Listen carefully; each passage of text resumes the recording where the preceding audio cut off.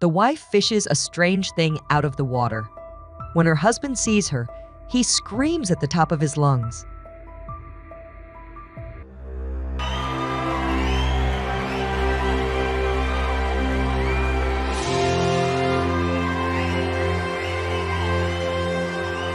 The woman was working in her garden when she suddenly noticed something floating in the nearby ditch. She carefully pulled the object, which seemed rather strange to her, out of the water. The husband, however, screamed loudly when he saw what he had in his hand. The man immediately snatched it from his hands. Laura, 68 years old, was about to have an incredible surprise from nature.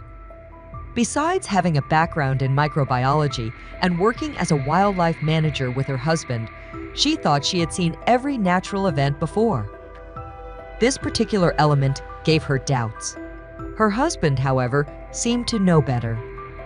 Only recently did she become aware of this phenomenon. While Laura and her husband were gardening, they found this item. As the news crews arrived, Laura recounted her experience. Often something passes by, but what caught my attention was the unique color combination. The woman took this strange element she found out of the water and showed it to her husband.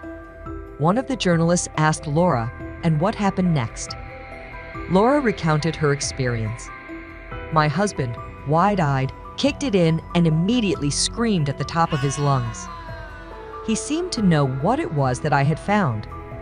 He was snatched from my hands and fell to the ground with a dull thud. My husband quickly put on rubber gloves and waved me away. I was shocked.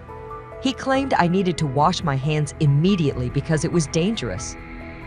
When it first happened, I had no idea why, but now I totally understand. The 68-year-old woman attracted the attention of journalists, who anxiously awaited the sequel to the story. Laura quickly came in and spent a good quarter of an hour washing her hands. When she came out, her spouse and that golden-tinged element were gone. She then heard Tom screaming from the old ruined barn on their property. He said that he had brought what we found inside to take a closer look. Laura's spouse knew the answers to Laura's questions about the origin of this phenomenon. He slowly approached the barn.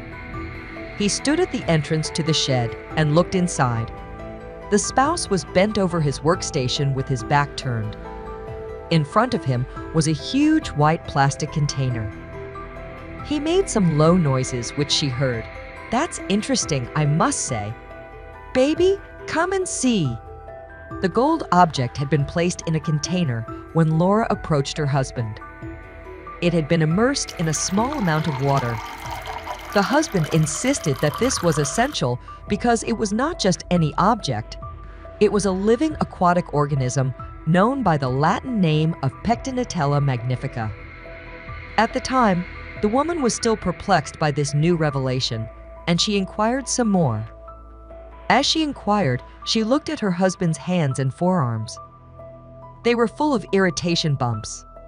Tom explained the situation while he tried to quickly apply some ointment. It is an animal belonging to the mosses, a very rare mollusk in these areas. It seems harmless, but don't get your hopes up. Tom stopped for a moment to scratch himself and then continued his explanation. Bryozoans are normally much smaller and should not be found in these areas. As you can see, they cause a lot of irritation to the touch, but this is not the main problem with these animals. They rarely come alone and do enormous damage in the wild.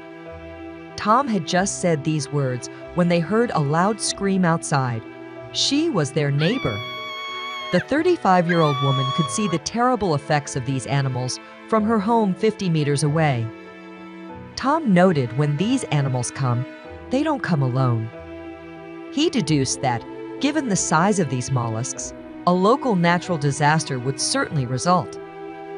They immediately went outside to see the extent of the damage. Tom had been right in his prediction. Along the stream, there were numerous of these specimens. The animals had already migrated to the edges of the shore, and the water was a uniform shade of golden yellow. Their garden was partially submerged, and every plant was wilting. Since the stream was surrounded by nature, they had to move quickly. Here's what they did. Tom and Laura spent years working outdoors. They were also aware of the unpredictability of nature. For this reason, they occasionally had to take quick action, and that's exactly what they did in this case. Tom took his mini digger and threw a large piece of wood into the river that the clams clung to. A wise decision, but one that did not make the problem disappear. Luckily, the couple wasn't done yet. Tom could already see the mollusks accumulating against the trunk of the tree, while Laura tried to calm her neighbor. Thousands of creatures had been pushed forcefully against the trunk by the powerful current. Tom, very enterprising, got into his excavator, drove it forward, and started digging. With the excavator, he dug a new ditch parallel to the stream. He built a water sluice joining the stream with the end of the dug canal. The log served as a dam, directing animals and water into Tom's ditch. At that point, an incredible thing happened. While Tom was digging, Laura had gone to get assistance. Tom was busy widening and making the channel deep enough to hold the shellfish. However, in the end, they had to leave, as is natural. All the mollusks were now inside the new trench, more than 40 meters long. The animals had been trapped when he'd blocked the passage to the stream. She now had to figure out how to remove them from the ditch. Luckily, Laura was able to help him. Thanks to her profession as a biologist, she knew of numerous wildlife organizations, and there was one of her own in their area. After nearly 2 hours, 4 trucks had parked on their lot, as she had indicated. The drivers gave Tom a tour of the trailers as they came out. The vehicles contained 4 huge water tanks, more than enough to move all the shellfish. Furthermore, with the help of around 100 villagers, including Tom and Laura, they managed to collect all the creatures from the ditch and place them in containers. Unbeknownst to Tom, something amazing was in store for him. The water pocket bryozoans were returned to their original position. It is still unclear how they managed to find Tom and Laura. In any case, people considered Tom and Laura great heroes. They were named honorary citizens for having prevented a major catastrophe for the community. With the help of the local government, they transformed the old barn on their property into a research facility so Tom and Laura could better study nature. They were enthusiastic about their new location, but above all because they had preserved nature. At the end of it, we hope you enjoyed today's story. If so, don't forget to subscribe to our channel. And as always here at Spread Channel, we try to make things positive and interesting for you, so please give us a thumbs up. It would mean a lot for us. Thank you for watching, and see you soon.